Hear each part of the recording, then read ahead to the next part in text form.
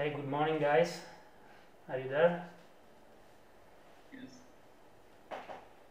Okay, maybe I start anyway. I don't know if the others are coming.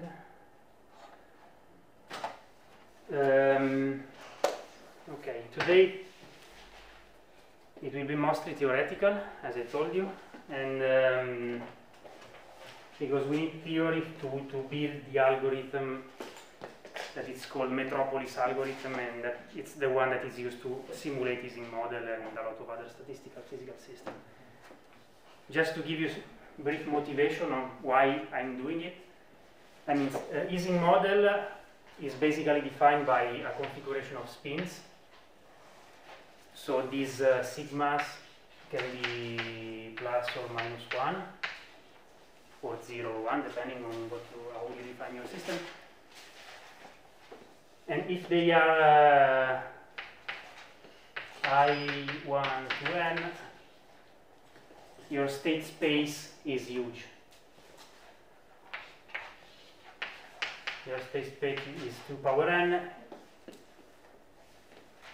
So basically, if you want to simulate this with the methods that we saw, so generating a given configuration of spins given the Boltzmann distribution. So this is what we want to do with Monte Carlo to compute, for example, magnetization. To do this computation with direct sampling would require to build this probability. And building this probability, it's an object that lives in this space, and we cannot store in the memory of our computer 2 power n positions because they are too much. If we want 100 spins, you are already over whatever size of whatever computer can have. So you cannot do this by direct sampling. So we need smarter strategies, which is exactly the point of Metropolis, to do this kind of sampling. But to define Metropolis algorithm, we need to learn what is a Markov chain. So the object of today is Markov chains.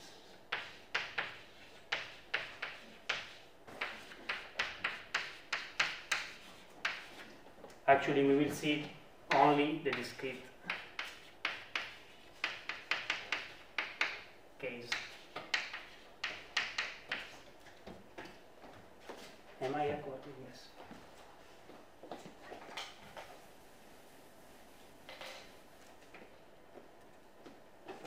Okay, this is, I don't know, did you already see, do you know what is a Markov chain? Yes. Have you heard about it, more or less? Because, I mean, these are super important. I mean, it's one of the basic tools for statistical physics. So I will tell you the very basic ingredients. I won't go into details. You will see also in the Edgar Roland course, I think, Markov chains, maybe also in Matteo Marsili course. So we just introduced the basic ideas that I need for defining the algorithm. And also I won't be formal at all. I mean, I'm not formal, like I'm not giving mathematical proofs or something. I'm just on intuition, because otherwise it would require more hours, of course. And okay, so Markov chains is a very general framework for describing stochastic processes. And first, now you know a bit of statistical mechanics, but you know that statistical mechanics works at equilibrium, which is a very special condition, not always it's present, and also for large number of components of your system. Markov chains instead can work only out of equilibrium, so it's dynamical. It's a process that changes with time, and also can work also for very small system, and so it's much more general than all the tools that you have in statistical mechanics.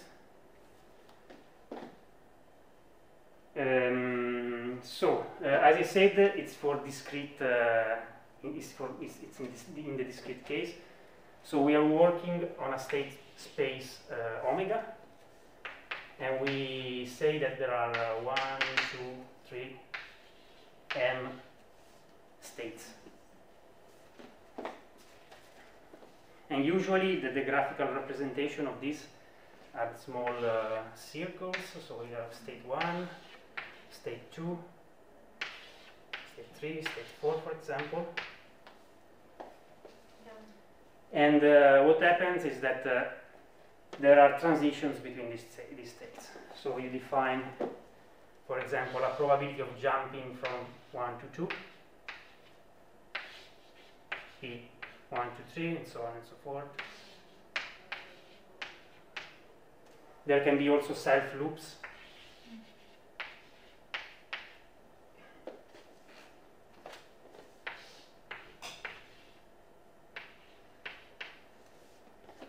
So you have to imagine that, I mean, maybe you are a walker in this space and you are jumping from one state to another state. So for example, if you are in 1, there is probability 1, 2 of going in 2, probability 1, 1 of staying in 1, probability 1, 3 of going in 3, and so on and so forth. This looks like a factor graph. Sorry? This looks like a factor graph. I don't think it's the same. No. I mean, maybe there are some equivalents in some limit, but I don't think so. No. So, of course, we have to be careful. Those are probabilities. Since those are probabilities, I can define this P I j as the probability of jumping from I to j. I don't write, you know. And since those are probabilities, two conditions must be satisfied, which are, first one, the two conditions for defining a probability. Sorry? One is the normalization, and the second one? Greater than 0. Exactly. And normalization in this case is meaning the following, because if I'm in 1, I have to normalize over the states in which I'm going. So I have to normalize over the arriving states, which is meaning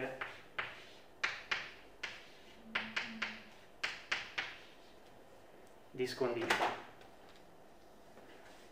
So this is meaning that if I'm in one, the summation of the probabilities in the state in which I'm going must sum to 1, which is because I at some point I have to choose one of those states. So I need probabilities over the arriving states. Excuse me, could you repeat that? I understand the normalization, that is the normalization, but why we have to have 1 and just this? Why we have 1? Yeah.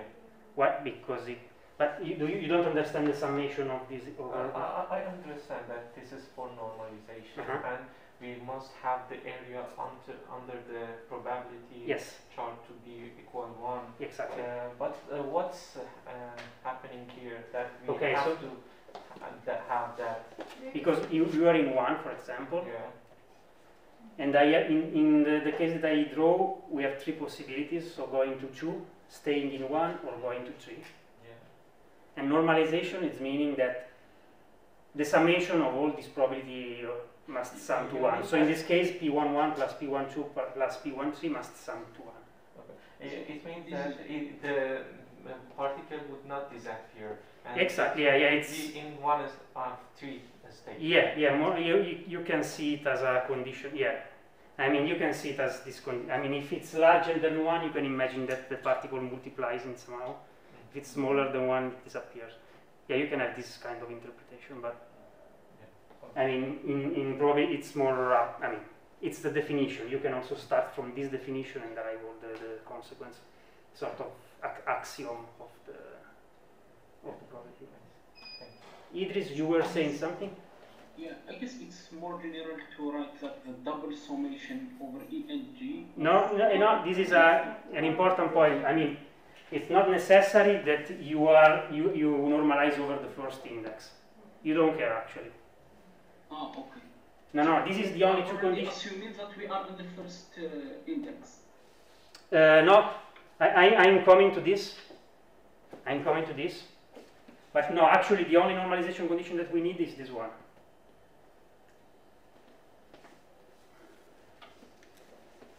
And usually it's very useful to write this as a matrix. So we have P11, P1M, P-M-M.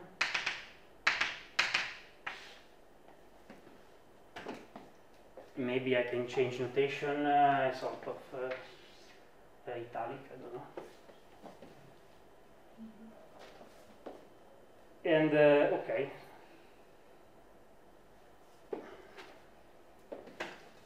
Now, my system now, I need a way to describe the configuration and how my system evolves with time. And to do so, I introduce the density probability over the states, which is something else, which I call pi at time t of the state I. And this is saying the probability of being in state I at time t. And sometimes if I write this notation as a vector, this is basically containing all the probabilities over all the states.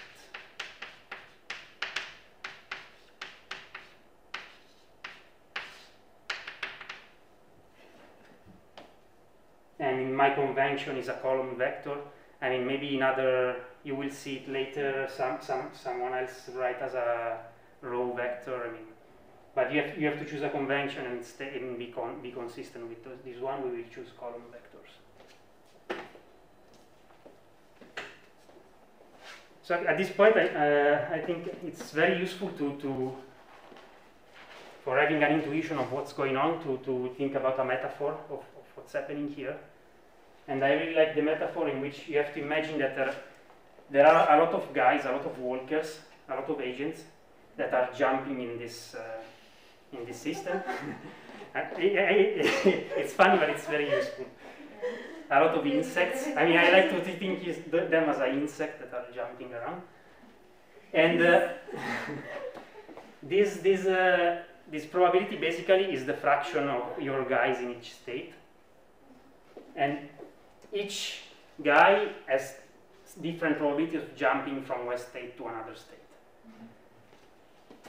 And this is helpful to understand what's coming now, which is called the Chapman-Kolmogorov equation. Yeah. That Chapman-Kolmogorov equation, I can write it here. Let's write it here. Which is an equation that describes the dynamics of my system. So it's describing what is the distribution over my states at time t plus 1, for example, in the state j, given the distribution at the previous time step.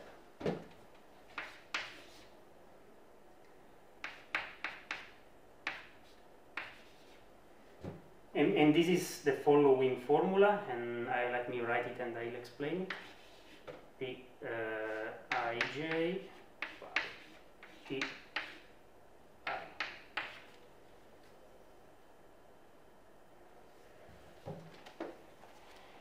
So basically what's happening here is that think at the system at time t. So this pi t is the number of guys in the state I, is the fraction of guys in the state I. And if you multiply the number of guys in the state I by the probability that the guy jumps from I to j, you get basically the fraction of guys that are coming from the state I to the state j. So basically, to compute which is the number of guys in state 1 at the next time, I need to consider all the people that are coming from all the other states. So I need guys in 3 times the fraction that they will jump to 1, guys in 1 times the fraction that they will stay in 1, guys in, and stop. Yeah. But this is the intuition behind this equation, which is a form of Chapman-Kolmogorov equation. Actually, there are other definitions of Chapman-Kolmogorov, but we will see this one.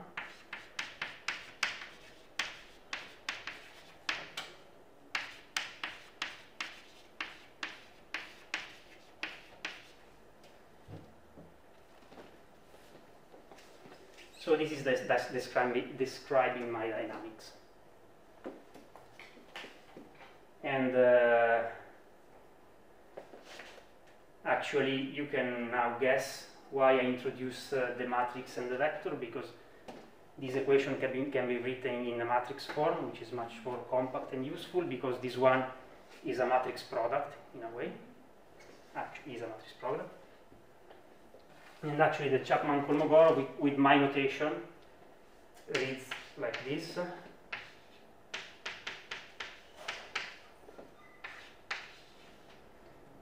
Yes.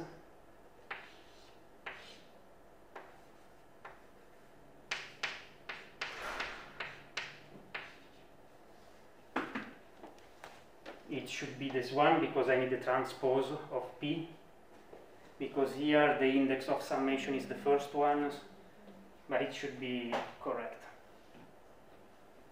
if those ones are column vectors. And yeah.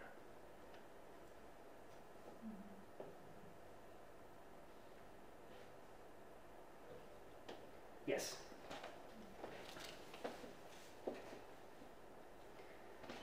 But if you know this, you actually know all the story of your system, because you can write a pi in the same way. So this will be p t p t pi t minus 1. And you can iterate this process, and at the end you have p t power t plus 1. Right. Excuse me, could you describe this formula again? Yeah. And we had that dynamics, yeah? No, yeah, exactly. Okay. Now this is this equation component by component. I mean, if you explicit the matrix product, yeah, you have a product between this matrix and this vector. So, which is meaning that you are multiplying a line by all of this. For example, for first element, you have the summation of this line times this column, and you get this. So, and you do this for all the indexes. And so this is component by component, and this is like writing all the equation together. And this is a transpose of it. It's the transpose because, yeah, I mean, if you define as a column vector, you realize that you need a transpose, because you are summing over the first index here. Actually, the matrix product is over the second index, so you have to consider the PJI, and to do this you need a transpose. But it's just notation, there is nothing very profound here, it's just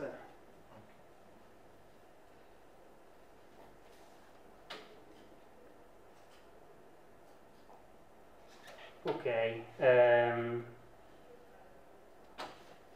So yeah, what I was saying before, you now realize that there is a dynamics. It's a system that changes with time, which is something completely different from statistical mechanics. And actually, in principle, if you know the initial conditions and you know the probabilities, you can solve your system. You can solve the dynamics and how it evolves with time. So now a few comments. Probably you already heard the word Markov, and this is a synonym. I mean, it's the definition of a process without memory. Maybe you already heard. I think you already heard this. Without what? Without memory. And the reason is that Markov chain, I think, is the most general stochastic process without memory, which is meaning that the story doesn't depend on the past. So, for example, if I am in the state 3 and I'm coming from state 1, I have the same future outcome than if I am in the state 3 and in the past I was no, here is not. I mean, let's draw another. And if my story is that I was in 1 and then I'm in 3, and another story is that I was in 4 and now I'm in 3. But since I'm in 3, I forget what is my past story, and my future story, it will be the same for everyone. independently of what are my previous steps or my previous states that I visited. So this is an important, I mean, is the main limitation of this model, basically. But actually is the condition that allows to solve a lot of stuff and to prove a lot of theorems. So remember, Markovian, it means without memory, and but you will see it again for sure, and in a more formal and mathematical rigorous way. And yeah, I also wanted, I mean, this can describe a lot of system. I don't know, for example, in biology, it's used a lot. I think, Edgar, we will show you the example of an ion channel, and that can be open or closed. So open or closed are two states, and are rates of opening or closing. So this can be described as a Markov chain.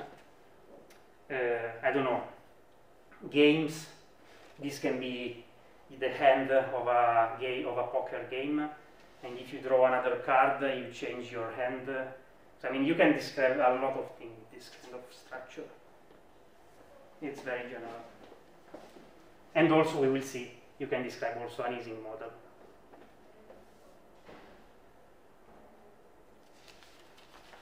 All right, so let me show you the most simple possible example in this context, which actually may be the most simple and non-trivial example, which is the two-state chain. Let's get it.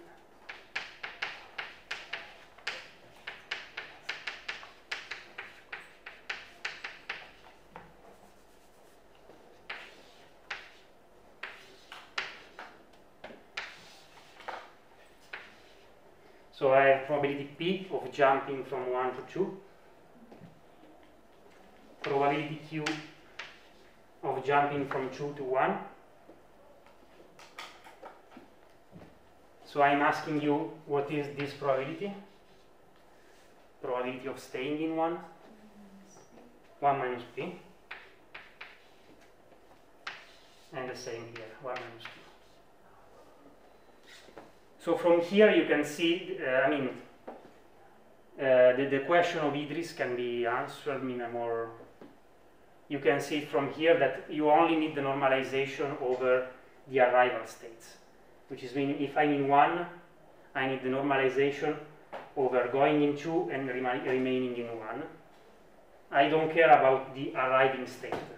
I mean, this probability plus these other probability don't normalize, and they don't need to normalize. So you can write the transition matrix, which will be P 1 minus P, P Q 1 minus Q.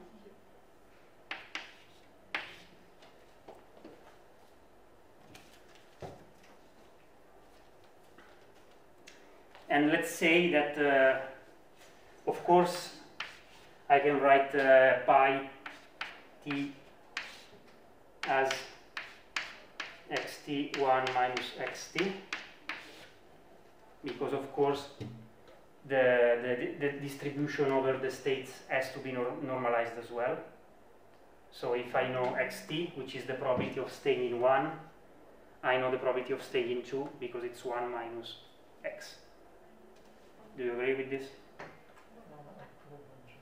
Because this again is a probability distribution over 1 and 2, and as all the probability distribution, it has to be normalized.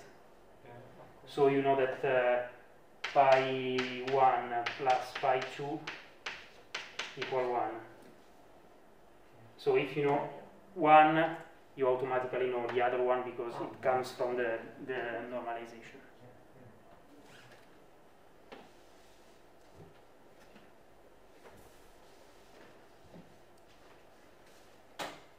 And we also say that my initial condition is something like S1 minus S. Of course, also the initial condition is normalized. What is the initial condition in this is the probability distribution at the beginning. How you initialize your system. Okay, now question for you.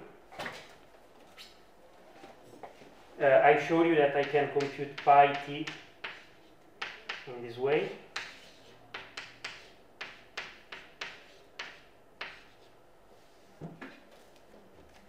How can you solve this equation? Do you know a way? I mean, an easy way. I mean, here now you have a matrix. Let's say that we want to solve it generally for whatever time. How can I compute this matrix multiplied a lot of time? Sorry? Exactly, yes. So you have to decompose, you have to do what is called eigenvalue decomposition. Let's go there.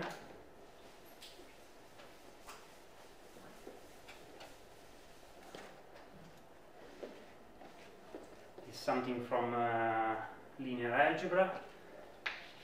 So basically, you can write a matrix. This is a square matrix. You can write a square matrix in this way, where those are three other matrices with the same dimension, where D is a diagonal matrix,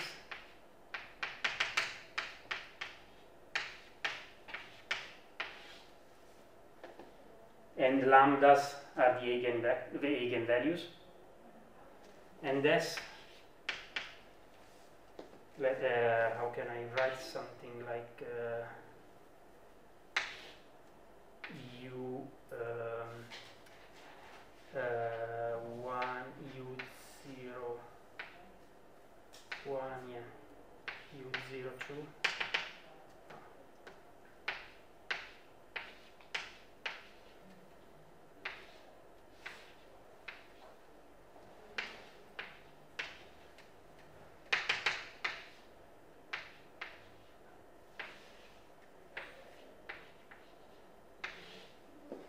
So you are using U power j for the eigenvector j. So basically you are putting the eigenvector in columns. Matrix S is defined like this. So U11, U12, U1m is the first eigenvector, which is corresponding with the first eigenvalue.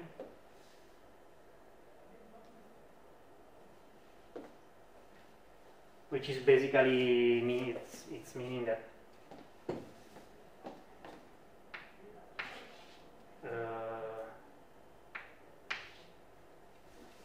it's fine. But I think you already seen this formula, right? So why I'm writing this? Because if I now compute this multiplication,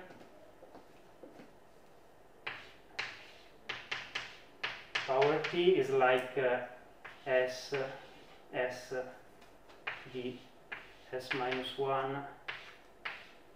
Now I'm going here. Yeah, but you understood that you have another term s d s minus 1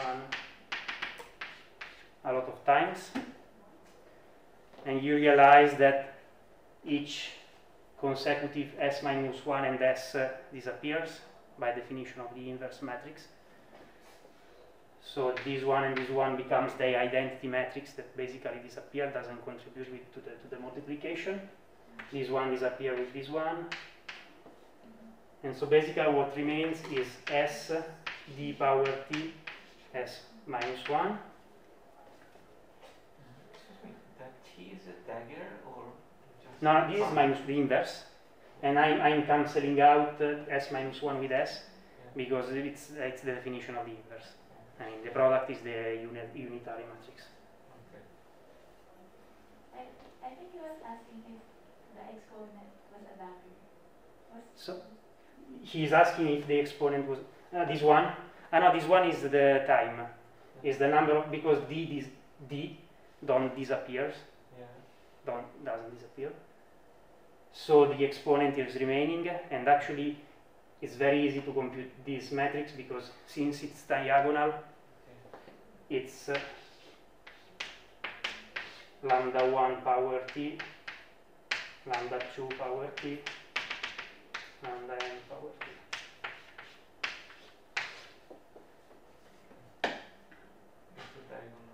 Yeah. So that's the trick. So if you are able to decompose your matrix in this eigenvalue, this is called the eigenvalue decomposition, you can compute the exponentiation in an easy way.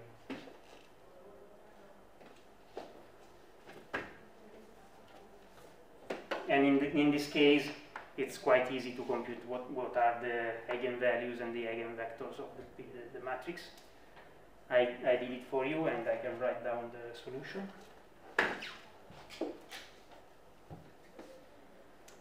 Let me cancel maybe here.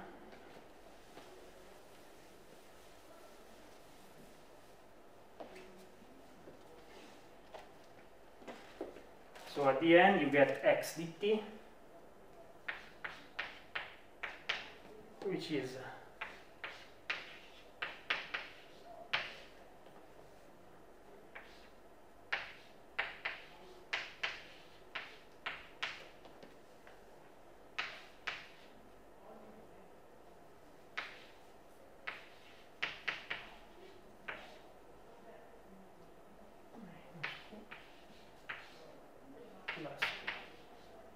can you see it?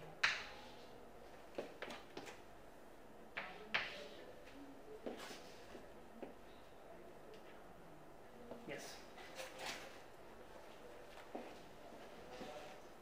So here, in this way, you are able to solve the two states Markov chain.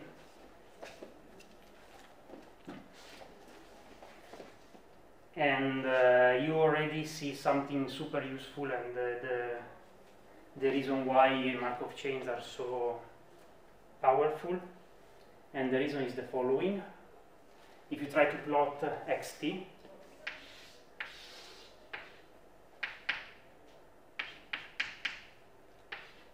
so what happens if t is large?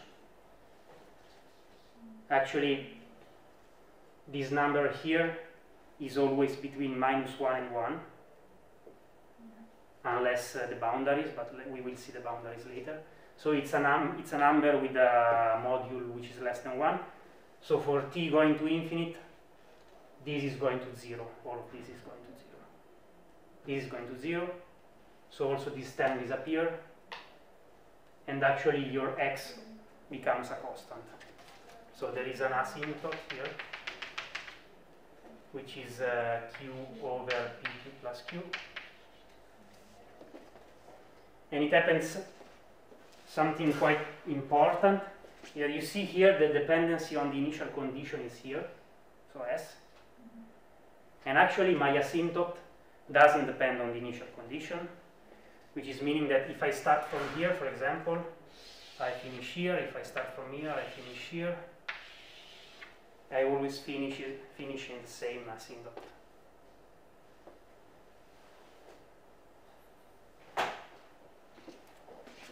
Okay. And now we are seeing what's happening here. We are reaching what is called the stationary condition, the stationary distribution of the chain.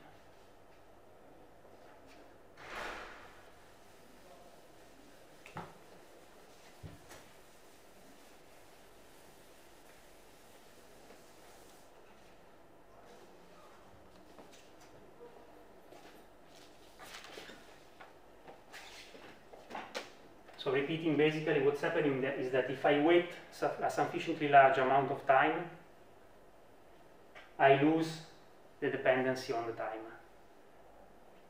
My x dt becomes a constant, so it doesn't change with time anymore. I'm reaching the stationary condition.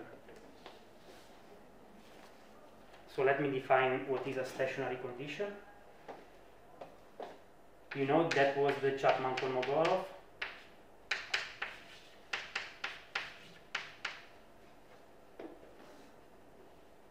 I define stat condition, let's call it stationary distribution.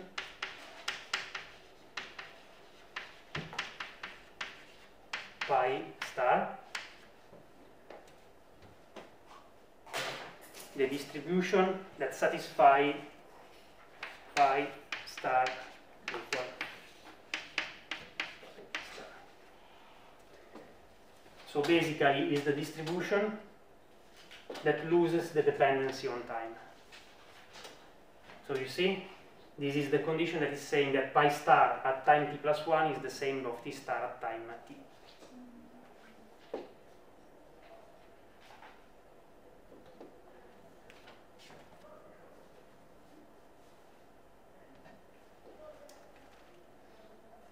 Okay, so now you realize that in our case of the two-state system, my stationary condition is the one here at infinite, and is the one in which xt is equal to q divided by p plus q.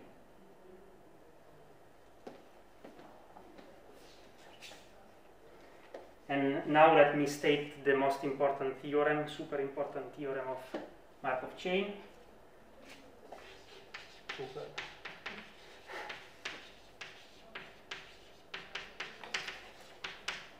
Theorem, which says the following. I won't prove and I won't be formal, but let me state it in the following way. If the chain is well behaved,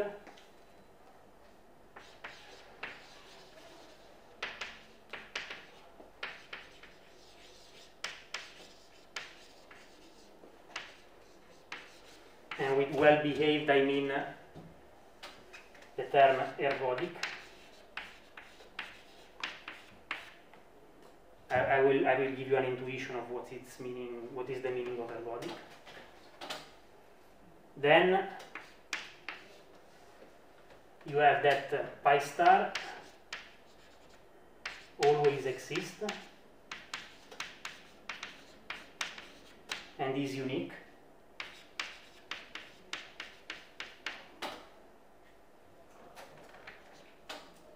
And then you have that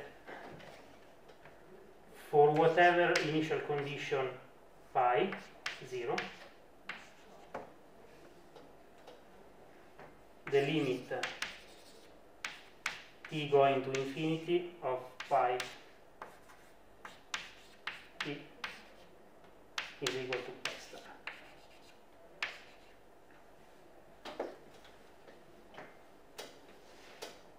So I mean it's the mathematical way to say that if the chain is ergodic, if I wait for a sufficient number of time steps, at some point I will reach the stationary distribution, which is only one and always exists. And this is very, very important, because this is saying that actually in most of the cases I don't care about the dynamic. I mean, I know that at the end I will finish here. So maybe it's very difficult to solve the Chapman-Kolmogorov, but I don't care, because I know that at some point I will finish in my stationary state, and instead of solving this equation, I have to solve this equation, which is easier, because actually this is basically the equation for the eigenvalue 1. So basically the stationary distribution is the eigenvector corresponding to the first eigenvalue, which is 1. So I mean, I'm reducing the complexity of my computation because there is this super important theorem. It's guaranteeing that if I wait for sufficient time, I will go there and I will stay there, and I lose the dependency on time. In that formula, with both sides, we have the same thing. Yes. Yeah. I mean, it's this formula in which I want to cut out the dependency on time, so I get this formula. Okay. And actually, this theorem proves that there is only one solution to this equation, and that this one solution always exists, and I always will converge to it. And so the PT must be equal to 1, yeah? No, why? No, I mean this is a matrix equation. Yeah. You know P. It's something like before. It was P1 minus P. I mean, yes, if something, but you don't know these two vectors. So it's like solving an eigenvector equation. I mean, you don't know this vector, and you have to. Yeah, I got it. It's like acquire eigenvalues. Yeah, it's exactly like this.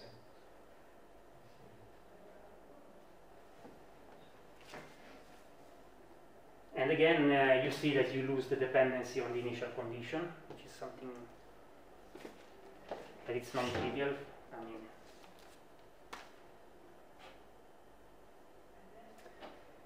okay. This is kind of like the central limit theorem, but No, actually no, because I mean, central limit theorem is giving you a shape of the distribution. Here it just says that there is a solution. No, it's not. Actually, maybe. Yeah, I don't know. I want to say anything. Yeah, sure. That equation, the pi star equals P pi star. This one, yeah. If the eigenvalue 1 is degenerate, it's immediately not. Yeah, good question. But good question. But actually here you are exploiting the fact that this metric is special. Is special because 1, all the elements are greater and equal than 0, and 2, you have the normalization condition. This is called stochastic matrix. And there is a linear algebra theorem which is called Perron-Frobenius theorem. I don't know if you ever heard about this. But there is a mathematical theorem which is saying that in this case you can prove that the maximum eigenvalue is 1 and it's not degenerate. Actually, this is how you can prove this theorem, basically. Because if you know this, you basically prove this theorem. I mean, it's like this. So P always, I never have 0 elements. 0? The P matrix never have 0 elements. No, can have 0 elements. Okay. Remember that there is still this condition of ergodicity. Because I mean,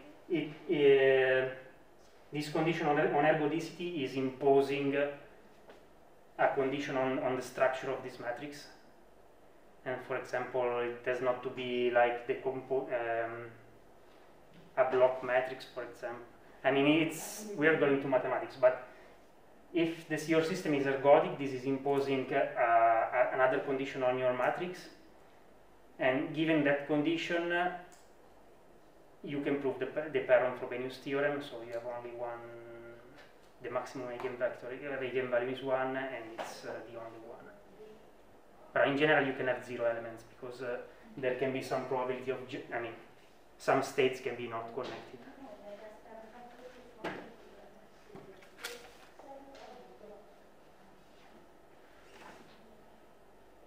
Okay, let me spend just 2 words about ergodicity.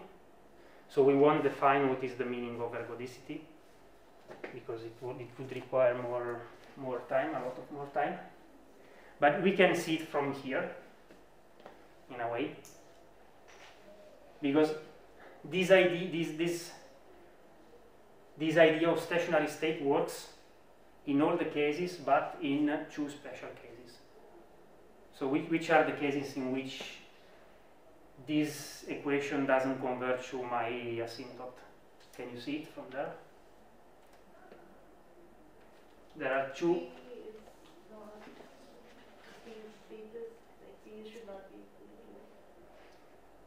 No, I mean, this is fine. If both are 1/2, you can get 0 power t, it's fine. Now you are in the right direction. I mean, no, you are in the right direction. I mean, this works if what there is inside this parenthesis is less than 1, right? Otherwise, this doesn't disappear. So what happens, for example, that if this is 1, you don't have a stationary condition. So let me write again the two-state system.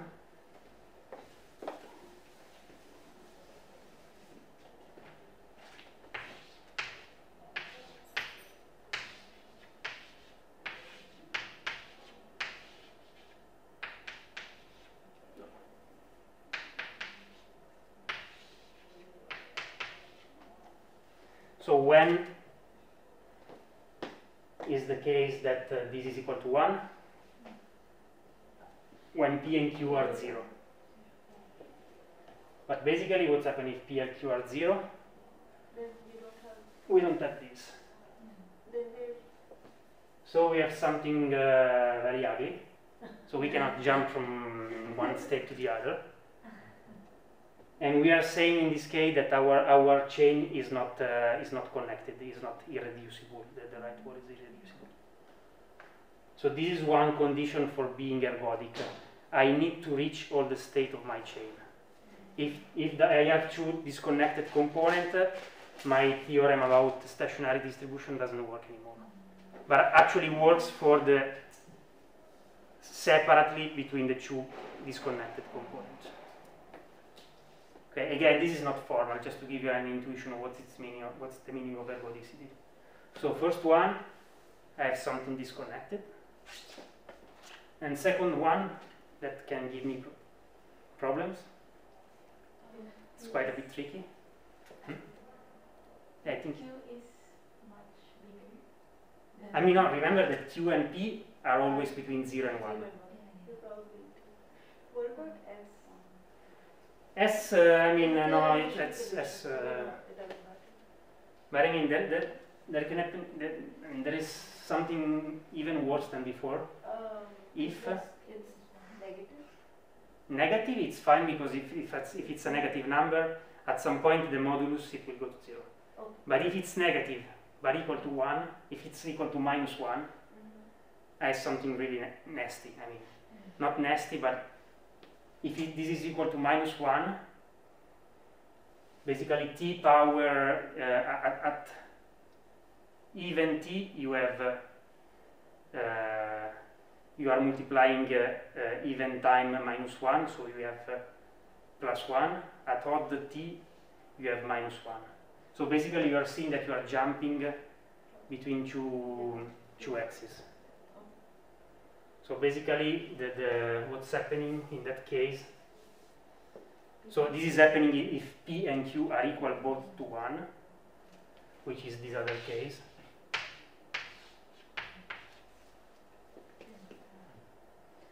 Which is saying that, so imagine that your initial condition is being... It's just fluctuating.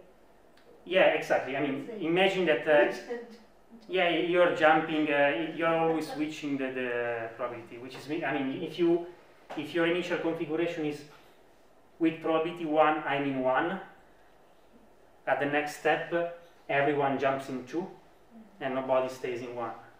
Next step, again. So basically you never reach the stationary condition. This is saying that there is a mathematical word for this condition, that is your chain is periodic. And this is the second. The first case was that P and first case was there is no connection. I mean, it's. I mean, you have two separate components. And the amount of both of them was 0. Yeah. Exactly. Yes. Because here you have 1 power t, so you never kill the factor here.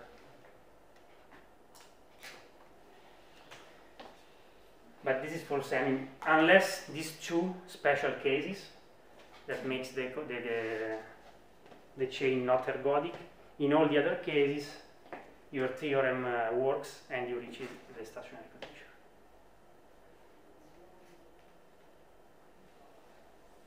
What time is it? Okay.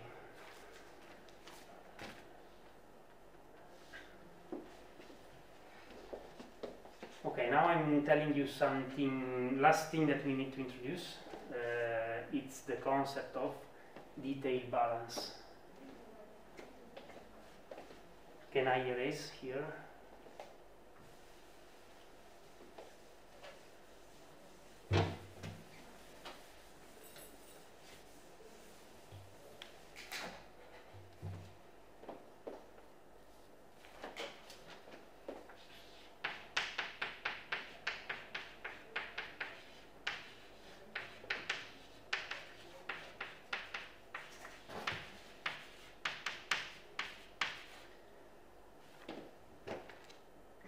Detail balance condition is the last super important concept of Markov chains, and is the following condition. Let me write, then we will see it.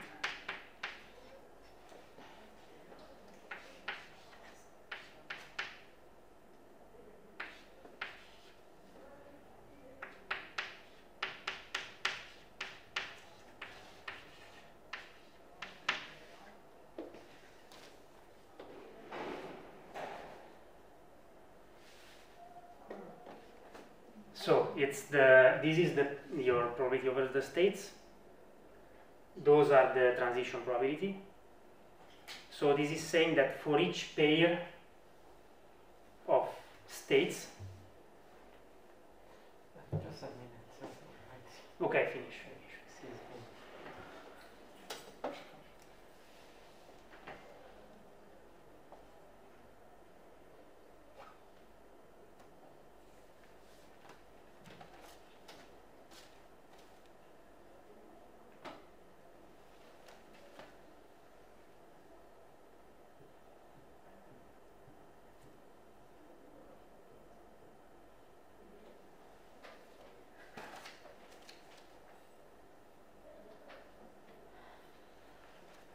Okay, now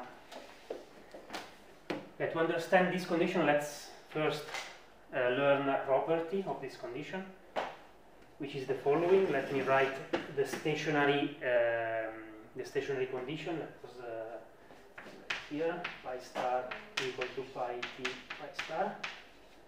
Let's write this condition in components, which is the following: pi star I equal summation over j p j I j should be this one, yes. This is the condition in components. And let me do the following. So let me bring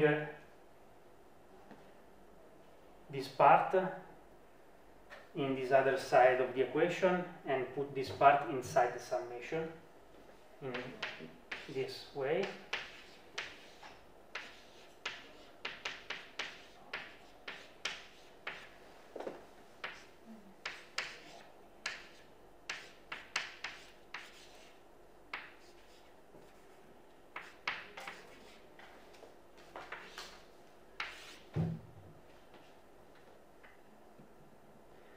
Okay, so you realize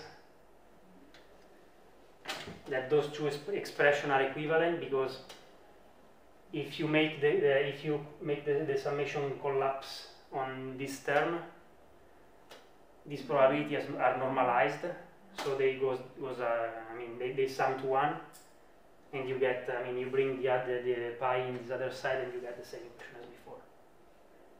So basically this is another way of writing the stationary condition.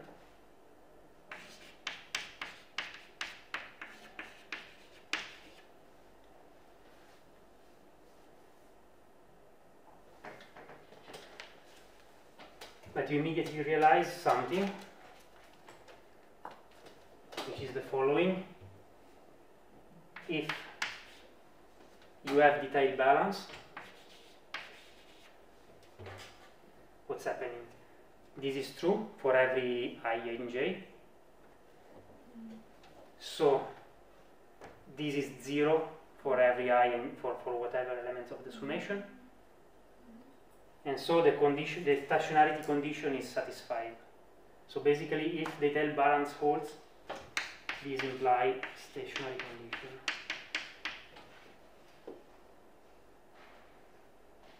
You are cancelling out one by one all the elements of your summation.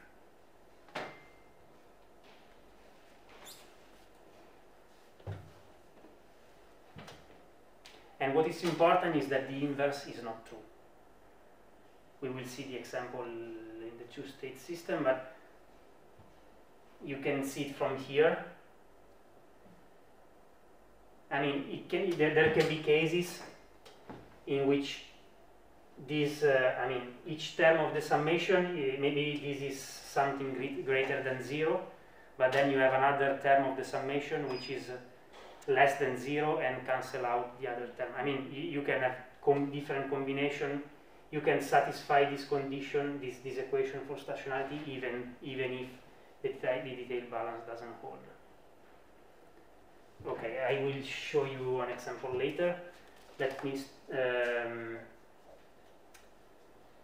finish to say that detail balance is also it's sort of synonym of chain at equilibrium.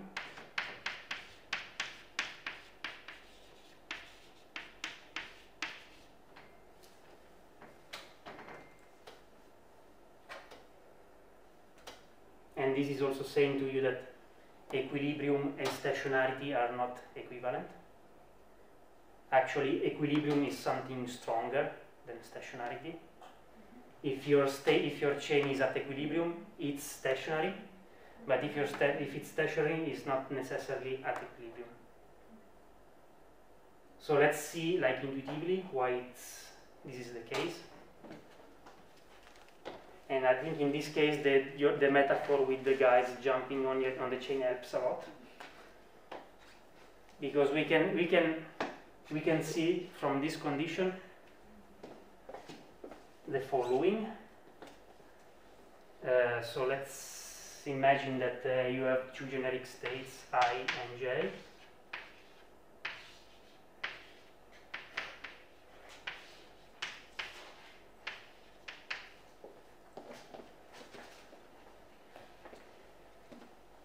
So basically,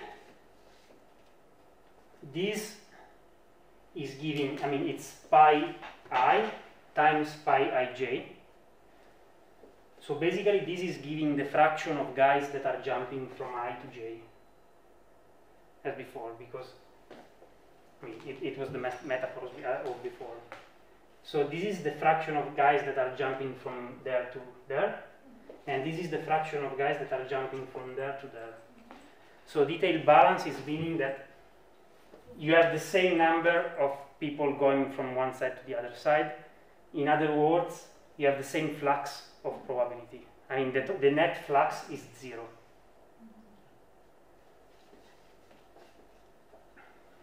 But you can have also this case. For example, if you have 3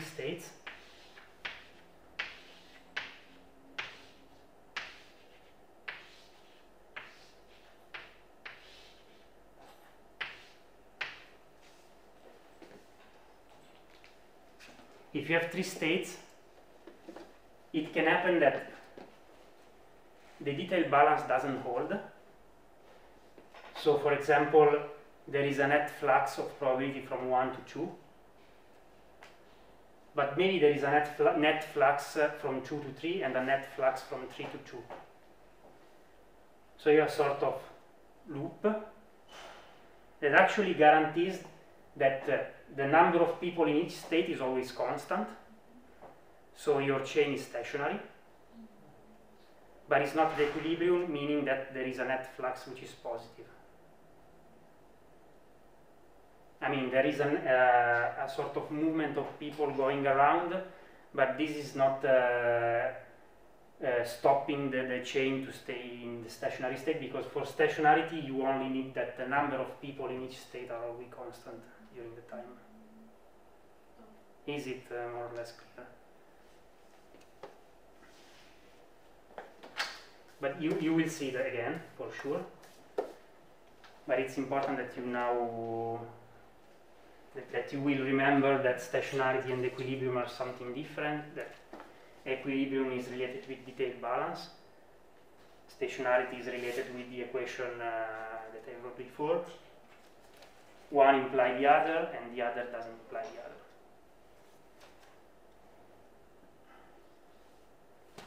Okay, this is maybe 1 week of lectures in 1 hour, but I managed more or less. No, yeah, I mean, the most important point of all, why I introduced detailed balance. I mean, do you remember the reason that I made before about stationarity? I know that if I know that the chain is ergodic, so I know that it will reach the stationarity, so it's an easier way to compute the distribution for long times. I can make a similar reason here.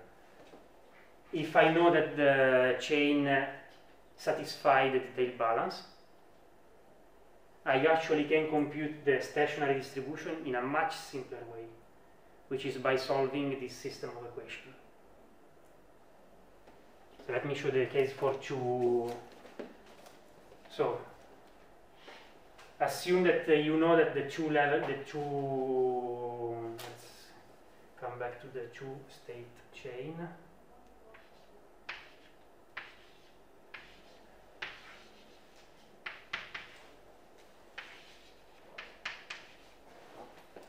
I know that here the detailed balance will be reached. So let me write the detailed balance. One is x. Remember, I can use x and 1 minus x for the two. So Pij is P. And Πj is 1 minus x. And Pji is Q.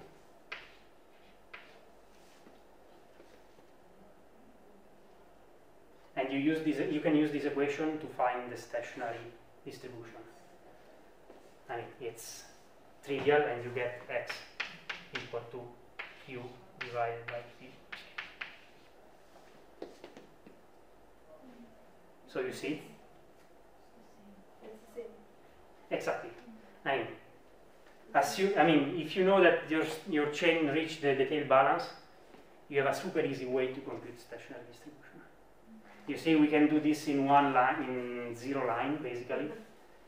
While in the previous case, you need to solve the eigenvector, which is something that you can do, but it's for sure harder.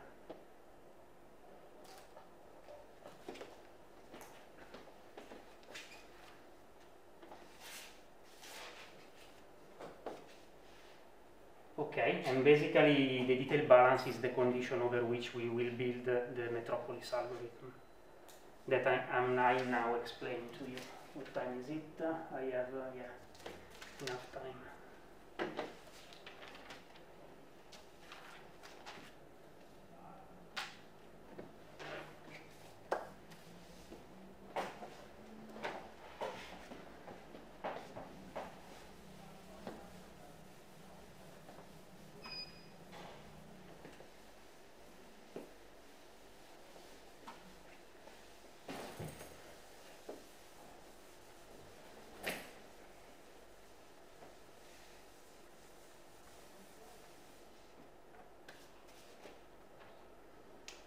Okay, so the algorithm belongs to the class of Monte Carlo algorithm called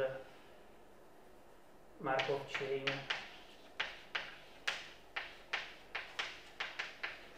Monte Carlo.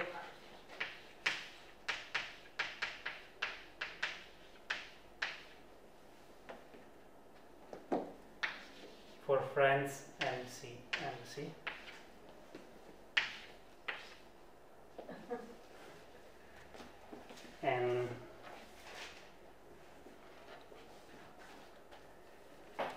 And the idea of all this class of algorithms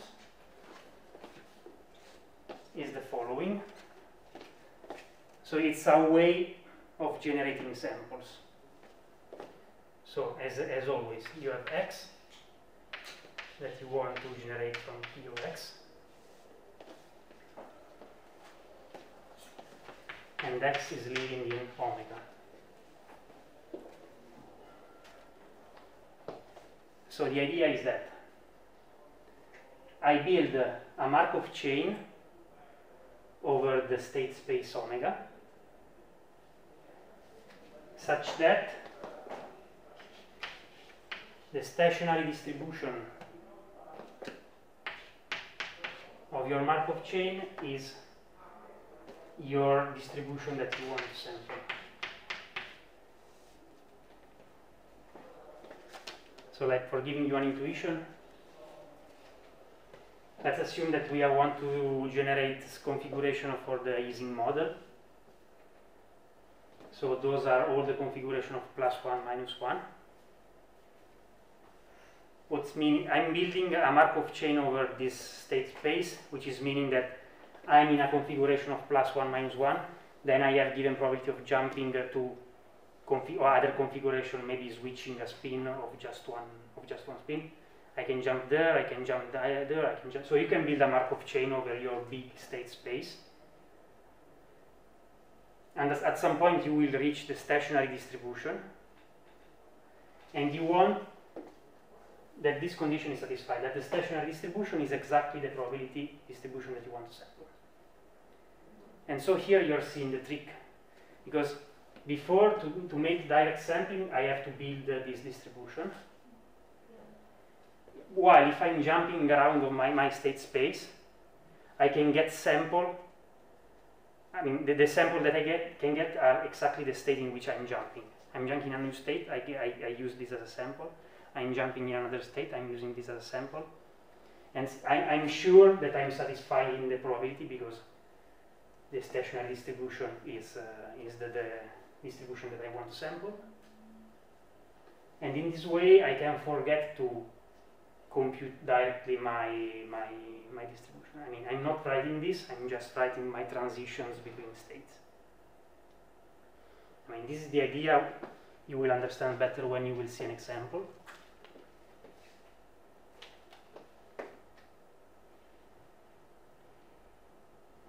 Can the transition be within the state as well? Sure. Actually, a lot of time happens that it's the case. Okay, this is the idea of MCMC. The idea of metropolis is the following. It's also called metropolis Hastings.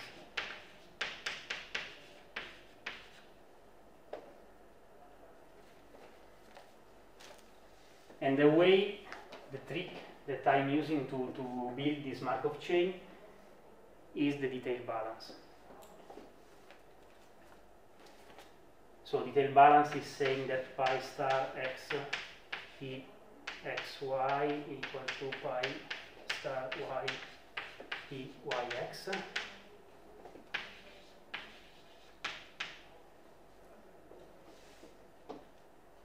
Actually, you see that I have the freedom of choosing my transition probabilities. I still didn't say anything about transition probability.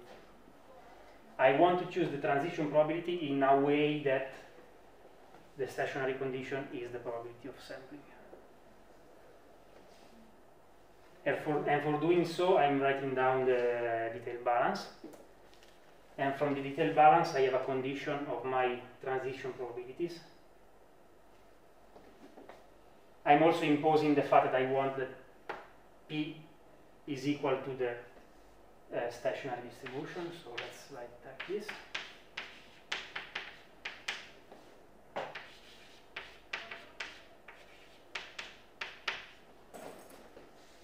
And it is also saying that Pxy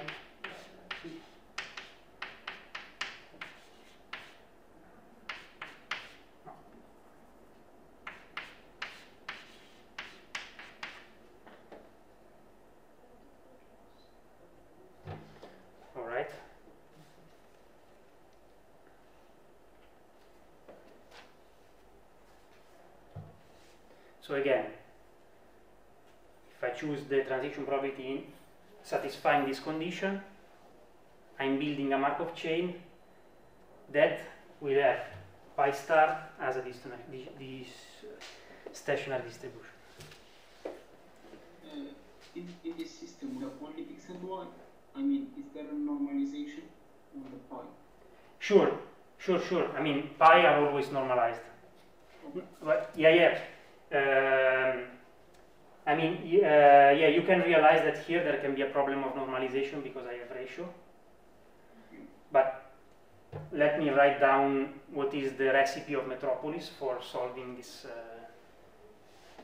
this condition. And Metropolis says that I can choose p xy equal to the minimum of 1 and py over px.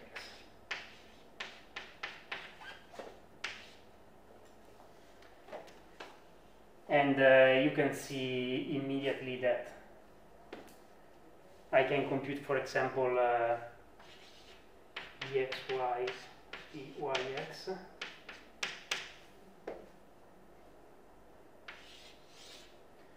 and if px is larger than py, then what happens? Pxy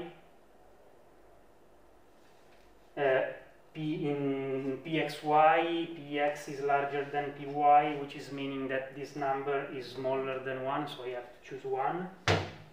So this is 1 over, in pyx, I have that, of course, I mean,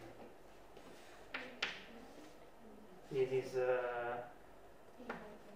and in pyx you have to switch the 2. So you realize that in pyx this is less than 1, so I have to choose py over px. So we have py over px that comes here. It should be like this.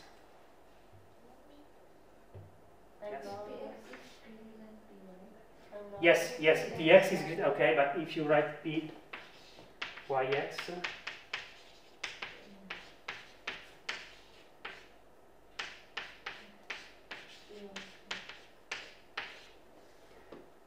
so, right? So the first one gives 1, the second one gives, The first one is no, sorry, it's py over no, the first one, the px larger than py, is meaning that this is smaller than 1. Sorry, yes, it's the opposite. Yes.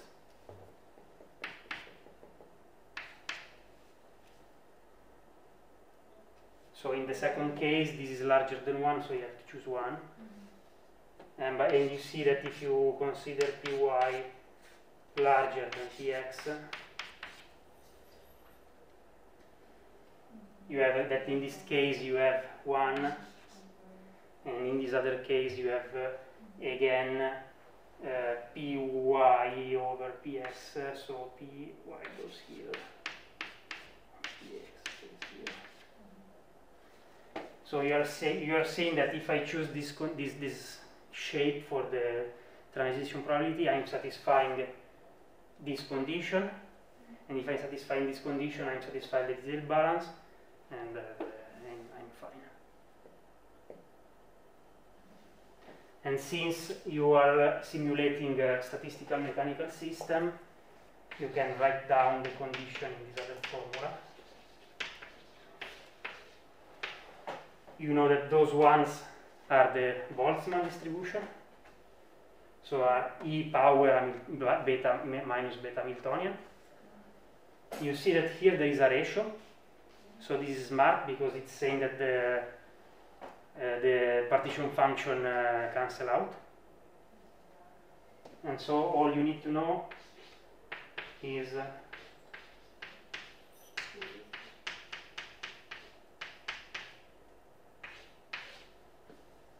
this.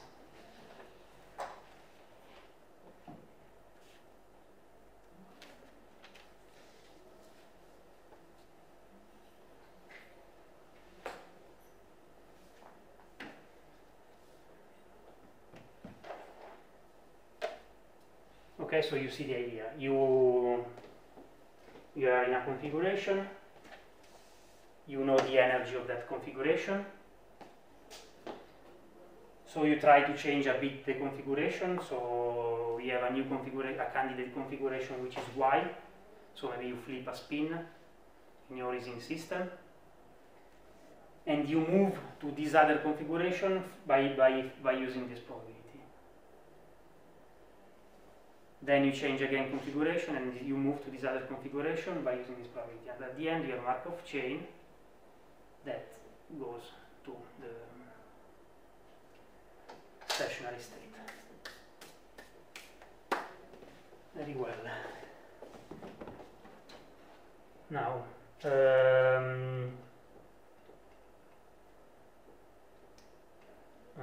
so you see a lot of advantages. You don't need to know the partition function, so you don't have to compute the partition function. You don't have to know to enumerate all the states of your state space.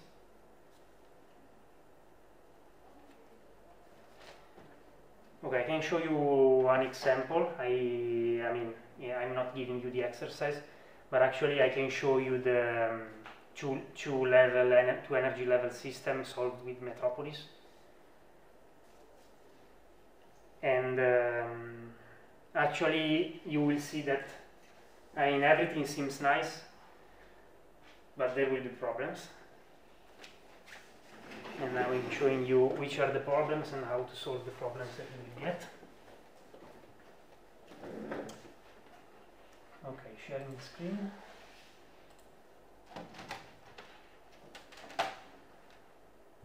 You can find anyway, as usual, these notebooks in the folder. There's nothing in the IC model. Sorry? In the IC model folder? No, in the two-level system model, there is the one that I'm showing you now. I don't know, I didn't update the Ising. I don't know. No, there is nothing. Okay, I will put it everything today. Solution for Metropolis.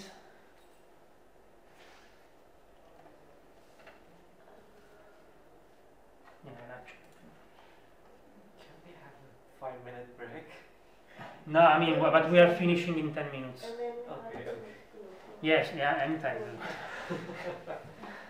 No, I don't know, as you prefer. There is a talk at 4, a colloquium at 4. Yes, Yeah. You know. and then we have one post colloquium at 5:30 as well. What do you mean by post? With the speaker? Yes. Okay. I think he's a super cool guy, Koster is. In fact, phase transitions in this make a lot of sense. Yeah, So his yeah, work- yeah, yeah. Yeah. Yeah, he is a statistical physicist. Actually, he's a super strong climber. I mean, he's one of the most important climbers in the world. This is crazy. I mean, he won the Nobel Prize, Yeah. and also there is some route in mountains that are called Kosterlitz route. Yes. Okay. No, but I mean, I will be very brief. I can only show you the pseudo code of Metropolis. Now, before I want to tell you something else. So you remember that in the two-level system, you simulated it by sampling the energy from the probability of the energy. So now instead with Metropolis, let's try to solve it by sampling directly the microstates. So my state space is the configuration of 0 or epsilon for each particle. And I want to generate samples by sampling from the Boltzmann, where you have the Hamiltonian as usual. So you generate your samples are a whole microstate. So the idea for a step of Metropolis, by step I mean that I'm starting from a state, and my Metropolis step is generating a new state, and then I have another state, and this chain of states is my Markov chain. So here Metropolis stat is meaning that I'm starting from this mu, my parameter are as usual the temperature and the energy of the first the energy level. So, and what I do is the following. So I have mu, I choose one particle at random, and I switch the energy of the particle from 0 to epsilon or from epsilon to 0. Then I'm doing the following. I'm computing the energy difference between the two. And if I compute in the energy difference, you immediately realize that you are computing this number here. Okay, the guys are not seeing. Let me stop a while. If you are computing the energy difference, you are computing this number here, and you realize is that if this number is negative, this quantity is positive, and so this will be 1. So what's happening is that if this difference of energy is smaller than 0, you accept with probability 1 the new state. So your metropolis step is returning the new state in which the energy of the particle is switched. Instead, if the difference in energy is positive, then we stay in the same. Then you have to accept the new state with this probability. You have to move to the new state with the probability that your metropolis is prescribing. So if the energy is smaller than 0, accept the change. If it's not, so you have to generate a uniform random number. If the uniform random number is smaller than p, which is the p there, you accept the change. Otherwise, you don't accept the change, and you remain in the same state as before. Yeah. So the chain is basically not moving. It's a self loop on the same state. Yeah. With probability. With a given probability. The probability that is given exactly by e power minus beta. So actually it's quite simple. So let me show you some plots. So you can generate, for example, an energy trajectory. So you start from a random initial condition. So a random initial condition, a state, I mean here are zeros or 1 instead of 0 or epsilon. I just need to multiply by epsilon at the end. So I'm iterating over some time. I'm doing a metropolis step. Metropolis step is exactly what I described. So I start from a state and I'm returning the new state with all the procedure that I told you. And then I'm building a trajectory for the energy where each time I'm computing the energy of my microstate, and the energy is just the summation times epsilon. So in this way I'm computing a trajectory for the energy. Okay, you can try, you want to do, you don't know actually that there will be problems, so you do it without. I see one problem right here. Tell me. State is a randomly generated. Yes. Variable. You start from a random. using state again, and then you're changing state. Yeah, everything is random. Yeah, you start from a random condition. And but then you're trying to fix it. What do you mean by fix it? Fix it. I mean, you're trying to. So you first generate it randomly. Yeah, you start from a, you have to start from a random somewhere. place, but then all the others are deterministic. No, they are not. I mean, they are not because you have a random state. Then you do a metropolis step, which is meaning choosing at random one of the energy, one of the particles, flipping, and then accepting or rejecting with a given probability. This is not deterministic. deterministic. This one is going to be dependent on the previous one, no? Yes. Okay. No, but this is the point.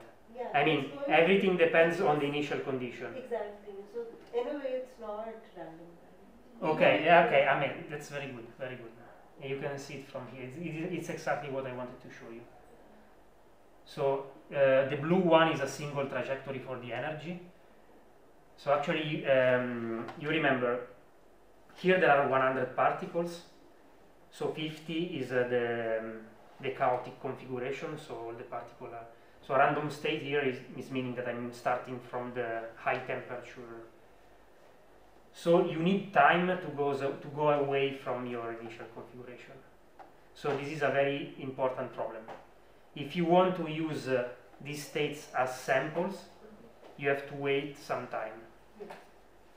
So how can you compute this time? So you can compute, for example, the average energy. So you see that the average goes down until it reaches an asymptote. And so you say, okay, my samples have to start from 400 time steps. So whenever I'm generating a Markov chain in this way, I have to discard the first 400. And you will see that for Ising model, you have to discard a lot of stuff.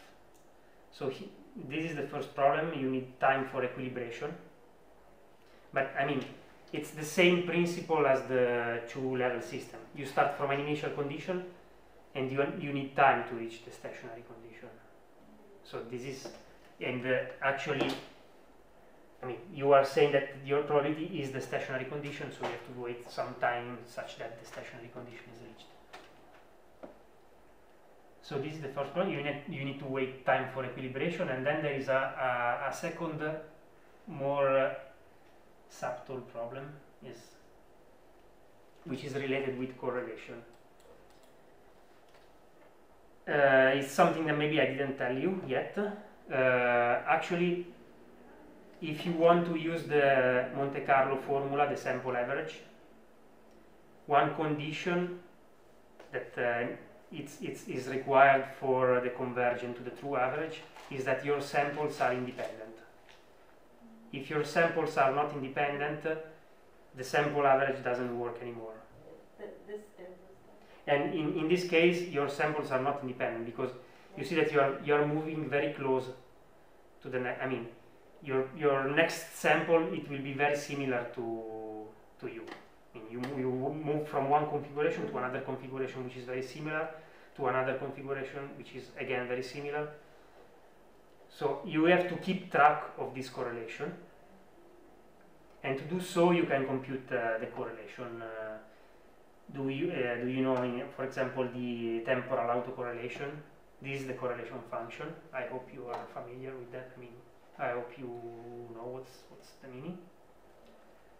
So basically, this quantity is saying that if this quantity is equal to 1. This is just like regression, autocorrelation. Sorry? Even in linear regression, you have the problem of autocorrelation. Yeah. Heteroscedasticity. Right, yeah. We have three major problems. Yeah, but this is a usual problem. Yeah, you have to remove correlations if you want to. And the temporal autocorrelation is saying how much the energies of two time steps are correlated. So if this rho is equal to 1,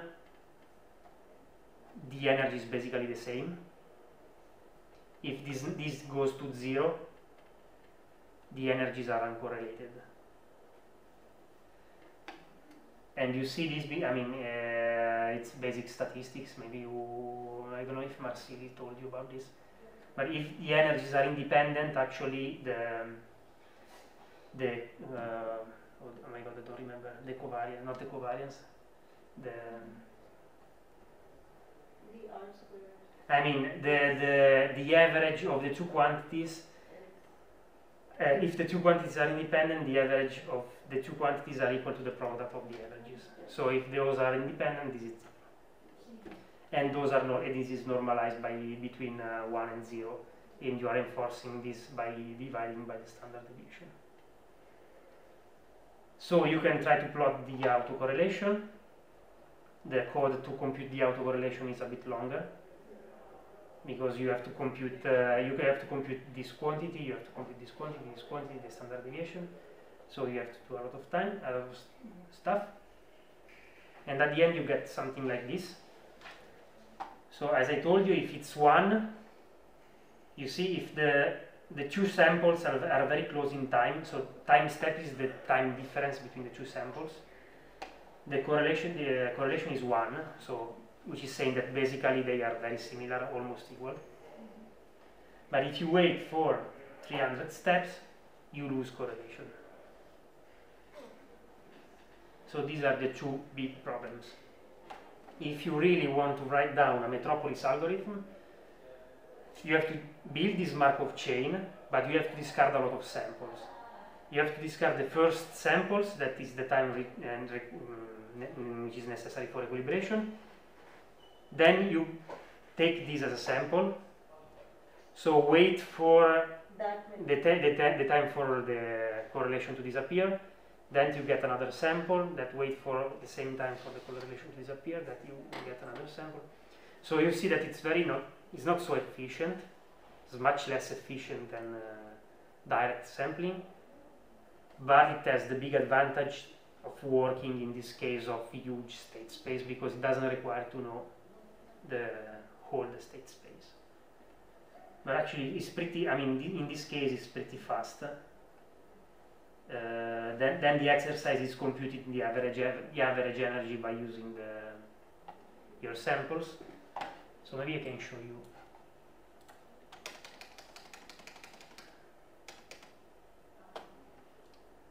Actually, it will need some time to, let's see.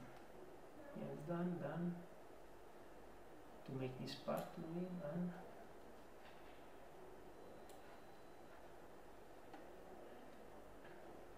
I mean, the final part is fix a temperature, compute the energy in this way. Change the temperature, compute the energy in this other way, and you plot the usual curve. So the energy, the average energy as a function of the temperature.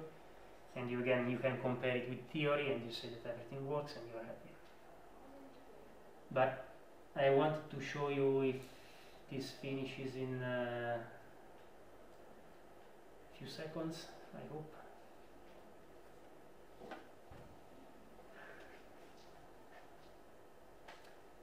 I wanted to show you the problems of equilibration and uncorrelation, and this is not finishing.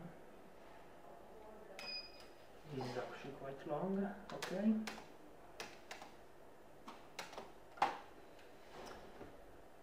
Okay, so here I'm choosing number of particles, choosing epsilon.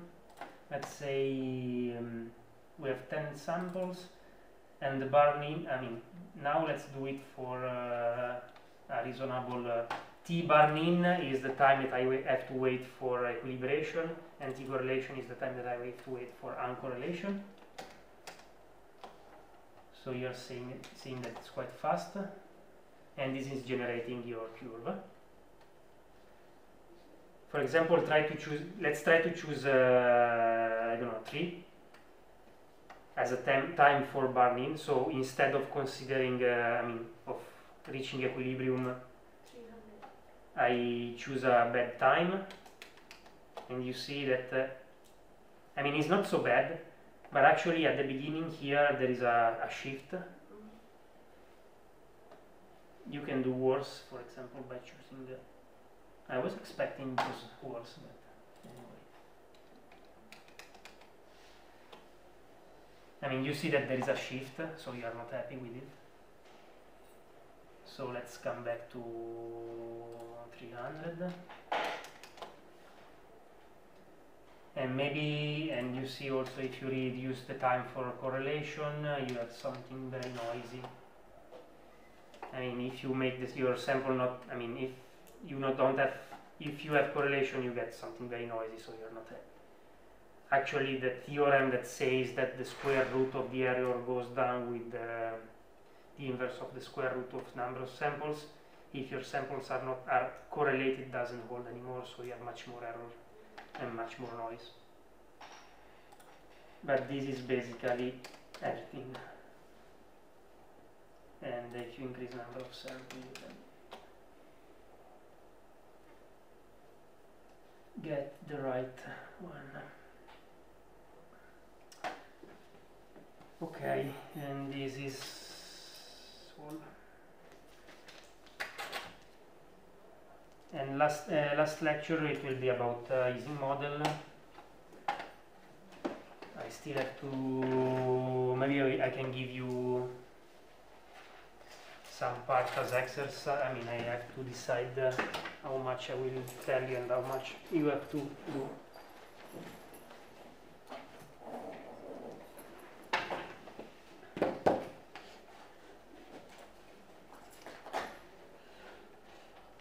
Okay, I'm leaving the room.